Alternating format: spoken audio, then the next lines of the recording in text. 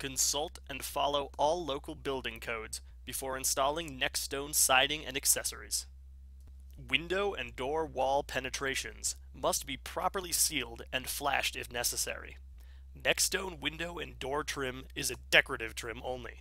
It is not designed to channel water. Window and door trim is designed to be used in a variety of ways. Of course, for trimming windows and doors.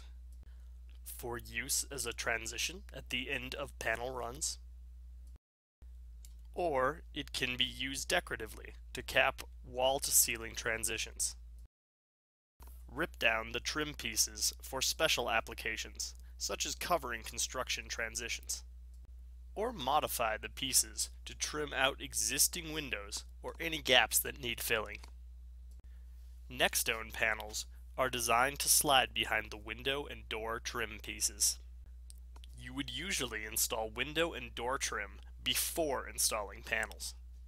Here, we are installing rows of panels between window trims, so it is easier to remove one trim and reinstall it after all the panels are in place.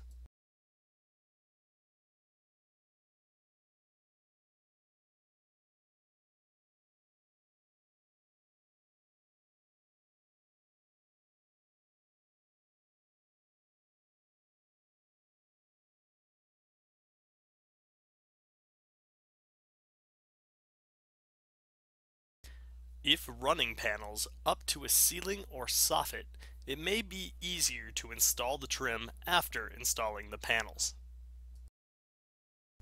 In these cases, measure the space needed for the trim to fit and install after the panels. Most cuts can be done on a miter saw. Extreme cuts may require a table saw.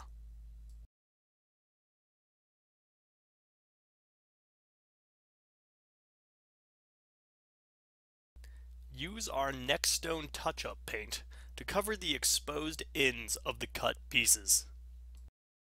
Slide the pieces into place.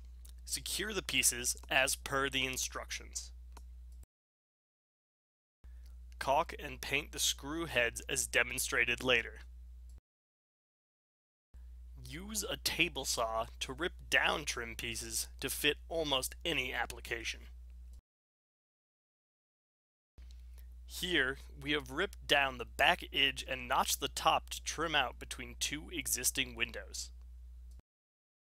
In this installation, the back of the trim was completely ripped down on a table saw, and the back edge trimmed down to fit between the installed window and outside brick. To hide the fasteners, make sure all screw heads are set deeply enough for the caulk to stick in place.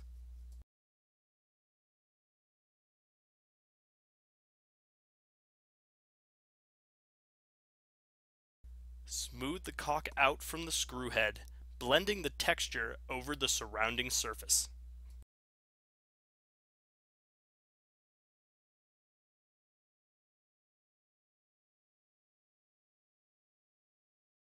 Use NextStone touch-up paint to cover the caulk.